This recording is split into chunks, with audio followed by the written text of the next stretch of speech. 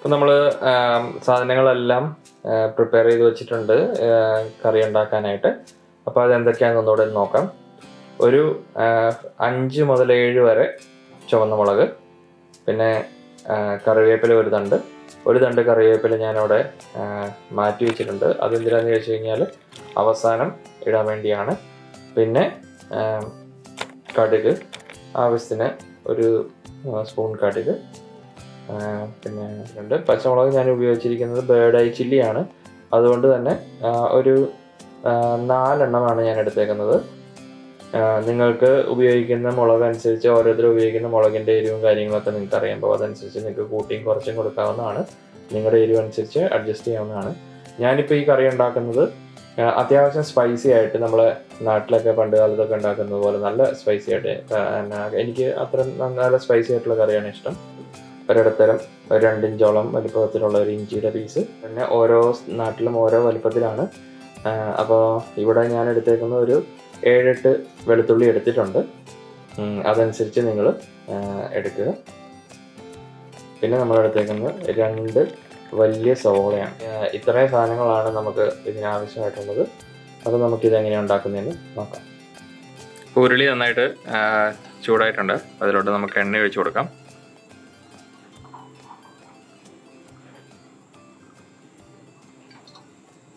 എണ്ണ അത്യാവശ്യം ചൂടായി വരുന്നുണ്ട്. അപ്പോൾ നമുക്ക് കടുകിടാം.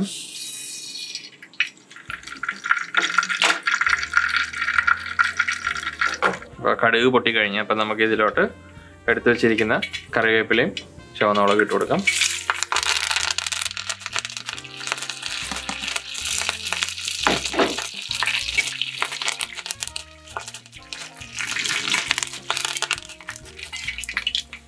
അപ്പോൾ അതായിട്ടുണ്ട്. അപ്പോൾ അതിന് ശേഷം നമുക്ക് അരിഞ്ഞു വെച്ചിരിക്കുന്ന പച്ചമുളകും ഇഞ്ചിയും വെളുത്തുള്ളിയും കൂടെ അതിലിട്ട് കൊടുക്കുകയാണ്.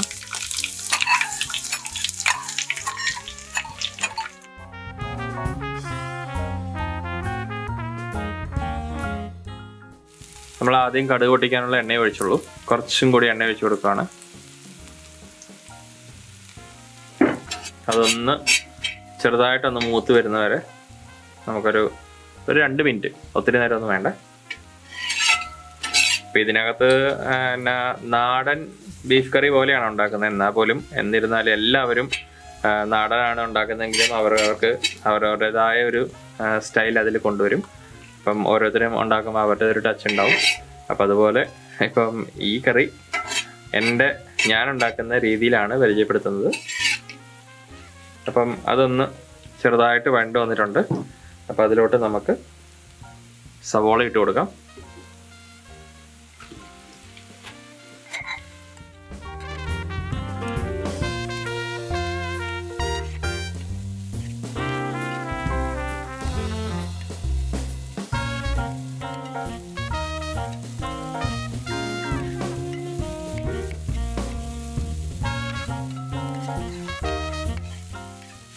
നന്നായിട്ട് ഇളക്കി കൊടുക്കണം. നിങ്ങൾ ഉരുളിയിലും അങ്ങനെയൊക്കെയാണ് ഉണ്ടാക്കുന്നതെങ്കിൽ നന്നായിട്ട് ഇളക്കി കൊടുക്കണം. കാരണം ഉരുളിയൊക്കെ നന്നായിട്ട് ചൂടാകും. ഒത്തിരി വഴറ്റി അങ്ങ് അവിച്ച് കളയണ്ട കേട്ടോ. അപ്പം ഒരുപാട് വഴറ്റി അങ്ങ് അവിച്ച് കളയുന്നതിനേക്കാളും ഞാൻ പ്രിഫർ ചെയ്യുന്നത് ഒരു ആവശ്യത്തിന് വഴല്, ആ പച്ച മണവും കാര്യങ്ങളെല്ലാം അതിൽ നിന്ന് പോവുക.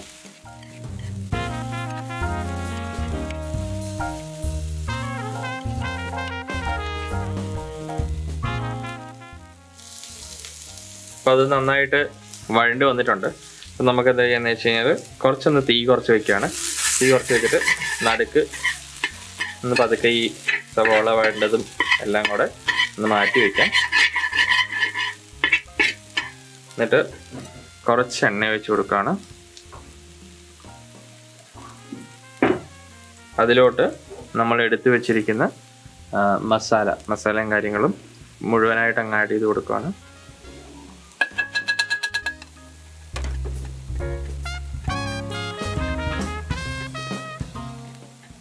നമ്മൾ ഈ ഇട്ട മസാലയും കാര്യങ്ങളും ഇവിടെ ഇട്ട് നമ്മൾ മുഴുവനായിട്ട് മൂപ്പിച്ചെടുക്കണം എന്നല്ല, അങ്ങനെയല്ല ഞാൻ ചെയ്യുന്നത്. ജസ്റ്റ് ഒന്ന് ചൂടായി കഴിയുമ്പോഴത്തേക്കും നമുക്കിതൊന്ന് മിക്സ് ചെയ്ത് കൊടുക്കാം. അപ്പോൾ ഒന്ന് ചെറുതായിട്ട് ചൂടാവാനായിട്ട് അപ്പോൾ നമുക്ക് പതുക്കെ ഒന്ന് ഇത് ഇളക്കിയെടുക്കാം. ഒരു 1/2 മിനിറ്റോ.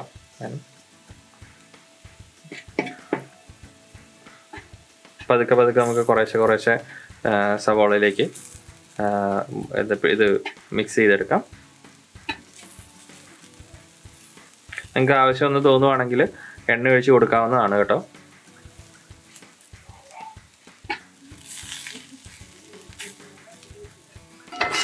അപ്പം നമ്മളിവിടെ മൊത്തം മുഴുവനായിട്ട് അങ്ങ് മിക്സ് ചെയ്യുവാണ്.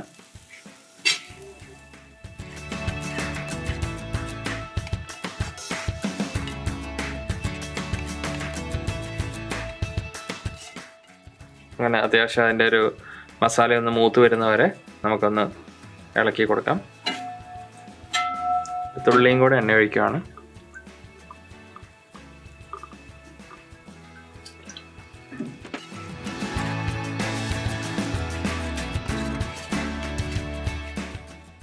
അത് പതുക്കെ നന്നായിട്ട് മൂത്ത് വരുന്നുണ്ട്.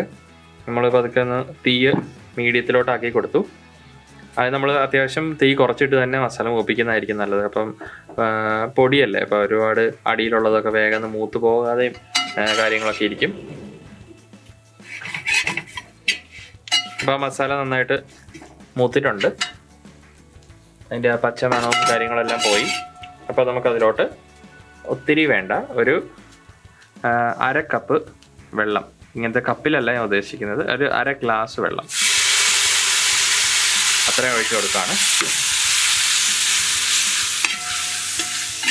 ഒരുപാട് വെള്ളം ഒഴിക്കരുത്. നമ്മളിപ്പം കറിയാണ് ഉണ്ടാക്കുന്നതെങ്കിൽ പോലും ആ ഒരു ആവശ്യത്തിനുള്ള വെള്ളം നമ്മളിപ്പോൾ ഒഴിക്കുന്നില്ല.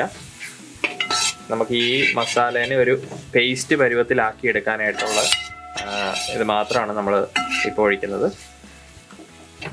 കുറച്ചുകൂടെ വെള്ളം ഒഴിച്ച് കൊടുക്കുകയാണ്. ഒരു ഗ്ലാസ് വെള്ളം ഒഴിച്ച് കാണും. ഇപ്പോൾ കറക്റ്റ് 1 ഗ്ലാസ് 1/2 ഗ്ലാസ് എന്നൊന്നും അല്ല, നിങ്ങൾ ഉണ്ടാക്കുന്നതിൻ്റെ അളവ് കാര്യങ്ങളും വെച്ച് നമുക്ക് അറിയാം. നമ്മുടെ ഉദ്ദേശം എന്താണെന്ന് വെച്ച് കഴിഞ്ഞാൽ ഇതുപോലെ ഒരു പേസ്റ്റായിട്ട് കിട്ടുക. അപ്പം നമുക്കത് ബീഫ് ഇട്ട് കൊടുക്കുമ്പോഴത്തേക്കും അതിനകത്ത് നന്നായിട്ട് എല്ലായിടത്തും ഒരുപോലെ പിടിക്കാനും കാര്യങ്ങൾക്കൊക്കെ വേണ്ടിയാണ്. അങ്ങനെ കട്ട കൂടി കിടക്കത്തില്ല അങ്ങനെയൊക്കെ. അതിനുവേണ്ടിയാണ് ഞാൻ കുറച്ച് വെള്ളം അങ്ങനെ ഒഴിച്ചത്.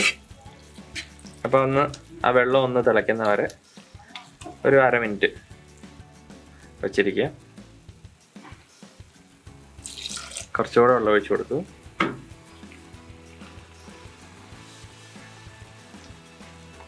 അപ്പോൾ ഒന്ന് തിളച്ച് വന്നിട്ടുണ്ട്. അപ്പോൾ ഒന്ന് മിക്സ് ചെയ്യാണ് നമ്മളെ. അത് കഴിഞ്ഞിട്ട് നമ്മൾ ഇറച്ചി ആഡ് ചെയ്ത് കൊടുക്കും. അപ്പോൾ അത് ചൂടായിട്ടുണ്ട്, നന്നായിട്ടായി. അപ്പം നമുക്കതിലോട്ട് പതുക്കെ ഇറച്ചി ഇട്ട് കൊടുക്കാം.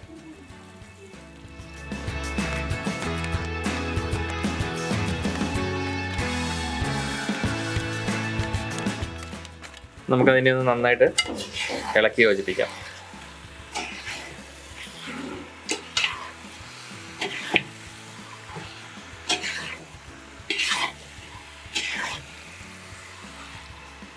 നമ്മൾ ഓൾറെഡി ഇറച്ചിയിൽ അധികമില്ല, കുറച്ച് മുളക് പൊടിയും കുരുമുളകും മഞ്ഞൾപ്പൊടിയും ഉപ്പും തിരുമ്മി വെച്ചിരുന്നത് കൊണ്ട് ഇറച്ചിയൊക്കെ നന്നായിട്ട് ഉപ്പൊക്കെ പിടിച്ച് ഇരിക്കുന്നുണ്ടാവും. എന്നിരുന്നാൽ പോലും ആദ്യം നമ്മൾ ഇതുപോലെ അധികം വെള്ളമില്ലാതെ ഈ മസാലയിലൊന്നൊരു 5 മിനിറ്റ് വേവിക്കുകയാണെങ്കിൽ കുറച്ചും കൂടെ നന്നായിട്ട് പിടിക്കാനായിട്ടുള്ള സാധ്യതയുണ്ട്. ഞാൻ അങ്ങനെയാണ് പൊതുവെ ചെയ്യാറ്. അപ്പം അതുപോലെ തന്നെ ഇതിലും ചെയ്യുന്നു. അപ്പം നന്നായിട്ട് അതെല്ലാം അത്യാവശ്യം യോജിച്ചിട്ടുണ്ട്. അപ്പോൾ നമുക്കതിനെ ഒന്ന് നല്ല തീയിൽ തന്നെ മൂടി വെച്ച്, ആദ്യം തന്നെ എപ്പോഴും ഇറച്ചിക്ക് നല്ല തീ വയ്ക്കണം. കാരണം തീ കുറവാണെങ്കിൽ ഈ ഇറച്ചിയിൽ നിന്ന് ഉള്ള മോയിസ്റ്റ് മുഴുവനായിട്ട് അങ്ങ് നഷ്ടപ്പെടും. അപ്പോൾ അത് നഷ്ടപ്പെടാതിരിക്കാൻ വേണ്ടിയാണ് എപ്പോഴും നല്ല ഹൈ ഫ്ലെയിമിൽ ആണ് ആദ്യം തന്നെ ചെയ്യേണ്ടത്. നമുക്കിതിനെ മൂടി വയ്ക്കാം.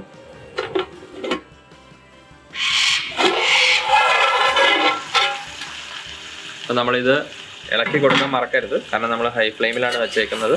അപ്പോൾ അതുകൊണ്ട് ഇടയ്ക്കിടയ്ക്ക് ഇളക്കി കൊടുക്കണം. ഓരോ മിനിറ്റ് കൂടുമ്പോൾ നമ്മൾ ഇളക്കണം, അടി പിടിക്കാതിരിക്കാനായിട്ട്. കാരണം നമ്മൾ അധികം വെള്ളം ഒഴിച്ചിട്ടില്ല.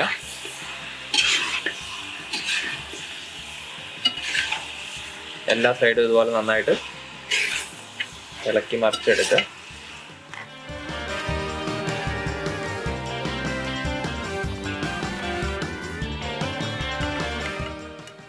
എന്നിട്ട് നമുക്കതിനെ വീണ്ടും മൂടി വയ്ക്കാം. ഒന്നും കൂടി അതൊന്ന് ഇളക്കി കൊടുക്കാം.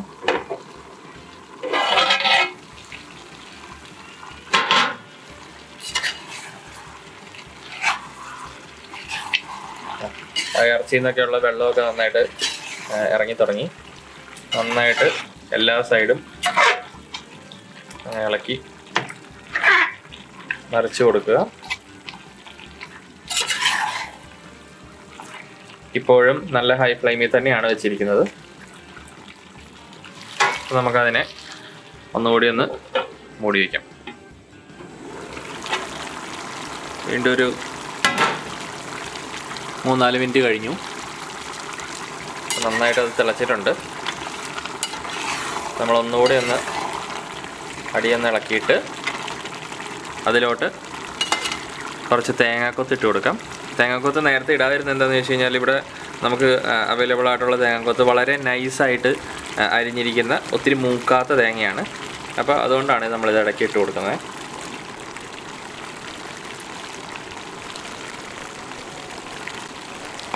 അതിനെ നമുക്ക് നന്നായിട്ടൊന്ന് ഇളക്കി യോജിപ്പിക്കാം.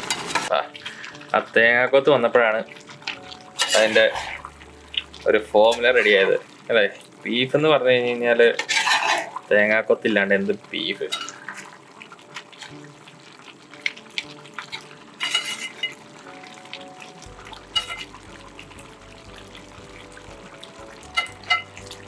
ബീഫിറെ തേങ്ങാക്കൊത്ത് വേണം, അതാണ് അന്തസ്. ദുൽഖർ സൽമാൻ പറയുന്ന പോലെ. അപ്പോൾ നമുക്കതിനെ മൂടി വെച്ച് നന്നായിട്ട് വേവിക്കാം. മേ ബി കുറച്ചുകൂടെ വെള്ളം ഒഴിച്ച് കൊടുക്കുകയാണ്. കാരണം നമുക്ക് പതുക്കെ വെള്ളം ഒഴിച്ച് കൊടുത്താലേ അതിൻ്റെ ആ ഒരു ചാറിനൊക്കെ ഒരേപോലെ ടേസ്റ്റ് വരത്തുള്ളൂ.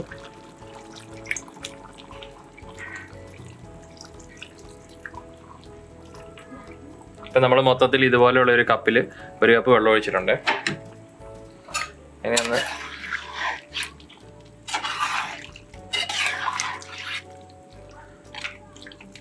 നന്നായിട്ടൊന്ന് ഇളക്കി കൊടുത്തു.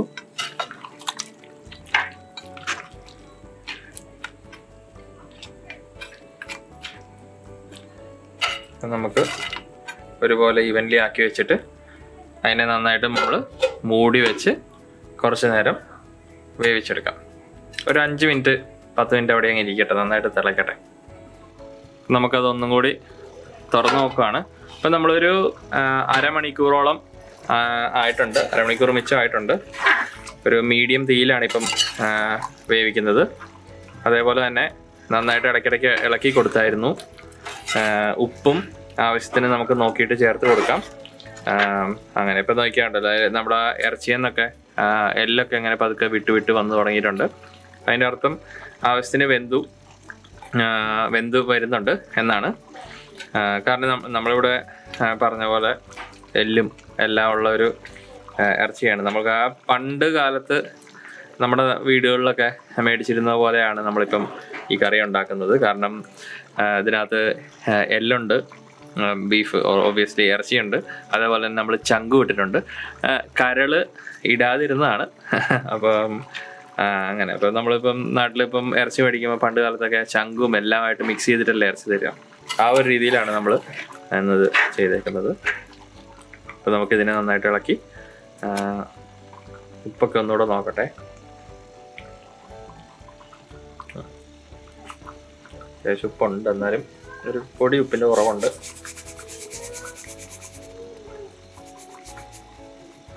ഞാൻ ഉപ്പ് ഇടുന്ന കണ്ട് ആരും പേടിക്കണ്ട, കാരണം ഇത് ഹിമാലയൻ സോൾട്ടാണ്. അപ്പോൾ അതുകൊണ്ട് നമ്മുടെ നാട്ടിൽ ഉപ്പിൻ്റെ അത്രയ്ക്കും ആ ഒരു ഉപ്പ് രസം കുറവാണ്. അതുകൊണ്ടാണ് കുറച്ച് അധികം ഇട്ട് കൊടുക്കുന്നത്. അത് ഉപയോഗിക്കാൻ കാരണം അതാണ് ഹെൽത്തി ഓപ്ഷൻ, അതുകൊണ്ടാണ്.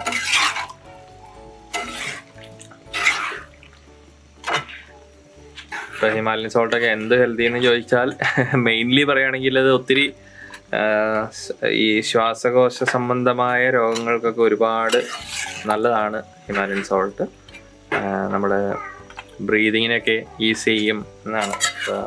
റെസ്പിറേറ്ററി സിസ്റ്റത്തിനൊക്കെ ഒരുപാട് നല്ലതാണെന്നാണ് പറയുന്നത്, ഫാക്ട്സ് പറയുന്നത്, ഞാനല്ല, അറിയാവുന്നവർ പറയുന്നത്. അപ്പം എനിവേ നമുക്കതൊന്നും കൂടി ഒന്ന് പതുക്കെ ചെറുതീയിൽ ഇനി അത്യാവശ്യം വെന്ത് വന്ന് തുടങ്ങി. അപ്പോൾ നമ്മൾ അതിനെ ഒരു ചെറുതീയിലോട്ട് ഒരെണ്ണം എടുത്ത് നമുക്കൊന്ന് നോക്കാം. പിന്നെ നമുക്കതിനെ ഒന്ന് മൂടി വെച്ച് കുറച്ച് നേരം കൂടെ വേവിക്കാം. അപ്പോൾ ഇത് അത്യാവശ്യത്തിനായിട്ടുണ്ടാവും. അപ്പം നമുക്കിതിനെ ഒന്നുകൂടി ഒന്ന് ഇളക്കിയിടാം.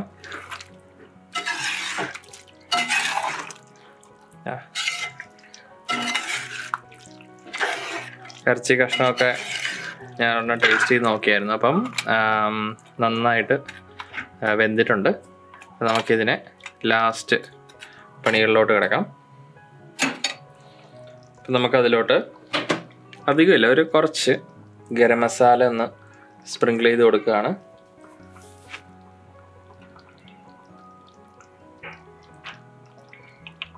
ഗരം മസാലയ്ക്കൊന്നും അധികം മൂപ്പില്ല. പിന്നെ അതുപോലെ തന്നെ ഇപ്പം നമുക്കിനി ഇപ്പോൾ ഇത് ഓഫ് ചെയ്ത് വെച്ചാൽ നമ്മൾ ഓഫ് ചെയ്ത് കുറച്ച് നേരം വെച്ചിരിക്കും. ആ വെച്ചിരിക്കുന്ന സമയം കൊണ്ട് അത് നന്നായിട്ടൊന്ന് ആവശ്യത്തിന് മൂപ്പായിക്കോളും. അതിനകത്തുള്ള ഒരു റെസിഡ്യൂവൽ ഹീറ്റ് ഉണ്ടല്ലോ, ആ ഒരു ആവിയിൽ ഇരുന്നുകൊണ്ട് അത് നന്നായിട്ട് ആയിക്കോളും. ഓക്കെ, നമ്മളൊരു അര സ്പൂണിൻ്റെ അടുത്ത് കൊടുത്തു. പിന്നെ നിങ്ങളുടെ കുറച്ച് ഇട്ട് കൊടുക്കണം എന്തായാലും. അപ്പം നിങ്ങൾക്ക് ഇഷ്ടമുള്ള അത്രയും കുരുമുളകും കൂടി ഇട്ട് കൊടുക്കാം.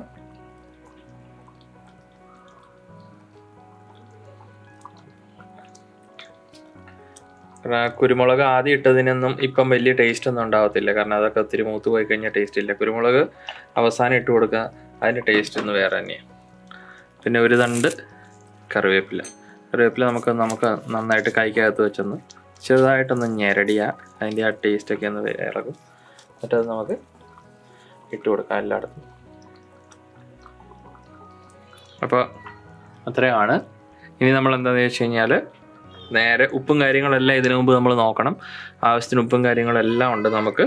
അതിൻ്റെ മേളിലോട്ട് ഒരു തുള്ളി വെളിച്ചെണ്ണ,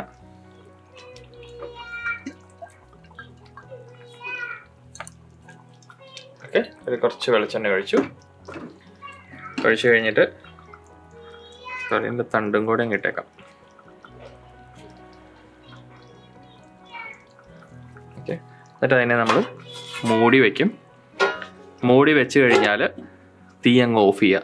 ഓഫ് ചെയ്തിട്ട് ഒരു പറ്റുമെങ്കിൽ ഓൾമോസ്റ്റ് ഒരു 20 മിനിറ്റ് അരമണിക്കൂറിനടുത്ത് അവിടെ ഇങ്ങനെ ഇരിക്കുവാണെങ്കിൽ നന്നായിട്ടൊന്ന് തിളപ്പിക്കുന്നുണ്ട്. തിള വന്ന വച്ച നമ്മൾ കേട്ട് അന്നേരം തന്നെ നമ്മൾ നിർത്തി. ഇനി ഒരു അരമണിക്കൂറോളം വഴി ഇരിക്കുവാണെങ്കിൽ നന്നായിട്ട് അതിനകത്തുനിന്ന് ആ ഇറച്ചിയിൽ നിന്നൊക്കെയുള്ള നല്ലൊരു ടേസ്റ്റും കാര്യങ്ങളെല്ലാം പുറത്തോട്ട് റിലീസ് ചെയ്യാൻ തുടങ്ങും. പിന്നെ ഇറച്ചി ആയാലും നന്നായിട്ടൊന്ന് ടെമ്പറാവും. അപ്പോൾ നല്ലൊരു ടേസ്റ്റ് വരും. ഓക്കെ, അപ്പം അങ്ങനെ. അപ്പം നമുക്ക് ഇത് ഒരു 10-20 മിനിറ്റ് കഴിഞ്ഞ് നോക്കാം ഇതെന്തായിരുന്നു.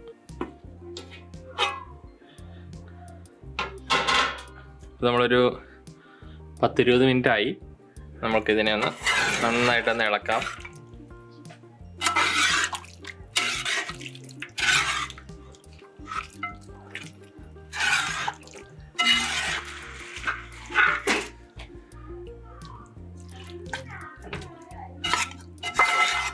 അപ്പോൾ നമ്മളതൊരു കണ്ടോ എല്ലാം നല്ല ഇളക്കി കറി കറക്റ്റ് ഇതായിട്ടുണ്ട്. ടേസ്റ്റ് ഒന്ന് നോക്കാം.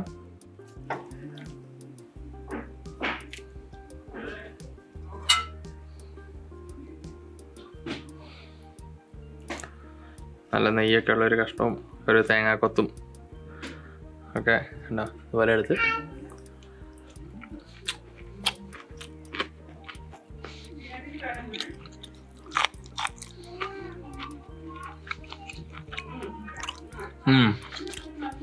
അടിപൊളി.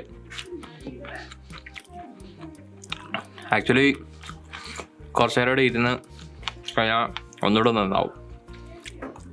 അപ്പോൾ എല്ലാവർക്കും വീഡിയോ ഇഷ്ടപ്പെട്ടു എന്ന് വിചാരിക്കുന്നു. തീർച്ചയായിട്ടും എല്ലാവരും ഉണ്ടാക്കി നോക്കണം. അറിയാം എല്ലാവർക്കും നാട്ടിലൊക്കെ നമ്മൾ എന്തായാലും നന്നായിട്ട് ഉണ്ടാക്കുന്ന സാധനങ്ങളും കാര്യങ്ങളുമാണ്. അപ്പം വീഡിയോ ഇഷ്ടപ്പെട്ടെങ്കിൽ എല്ലാവരും അഭിപ്രായങ്ങളും മറ്റും കമൻറ്റ് ബോക്സിൽ എഴുതി അറിയിക്കുക. അതുപോലെ തന്നെ നിങ്ങൾക്ക് ഇഷ്ടപ്പെട്ടെങ്കിൽ ലൈക്ക് അടിക്കണം. ഇതുവരെ ചാനൽ സബ്സ്ക്രൈബ് ചെയ്യാത്തവർ തീർച്ചയായിട്ടും സബ്സ്ക്രൈബ് ചെയ്ത് സഹായിക്കണം. അപ്പം തീർച്ചയായിട്ടും മറ്റൊരു ഫുഡ് വീഡിയോയോ കോക്ടെയിലോ ട്രാവൽ വീഡിയോയോ ആയിട്ട് നമുക്ക് വീണ്ടും കാണാം. ഇപ്പം നിങ്ങൾ ഇതിനു മുമ്പുള്ള കോക്ടെയിൽ വീഡിയോയോ അല്ലെങ്കിൽ ഫുഡ് വീഡിയോ എന്തെങ്കിലും വിട്ടുപോയിട്ടുണ്ടെങ്കിൽ ഞാനിവിടെ ഇതിൻ്റെ ഒരു ലിങ്ക് പോസ്റ്റ് ചെയ്യുന്നുണ്ട്. ദയവ് ചെയ്ത് അതും കൂടെ കാണുക. നിങ്ങളുടെ അഭിപ്രായങ്ങളും മറ്റും അതിലും എഴുതി അറിയിക്കുക. അപ്പം എല്ലാവർക്കും ബൈ. ഇതിപ്പം നമ്മളൊരു കുറച്ച് കപ്പ ഉണ്ടാക്കിയിട്ടുണ്ട്. കപ്പയും കൂട്ടി അടിക്കാമെന്നാണ് വിചാരിക്കുന്നത്. വൈകുന്നേരത്തേക്ക്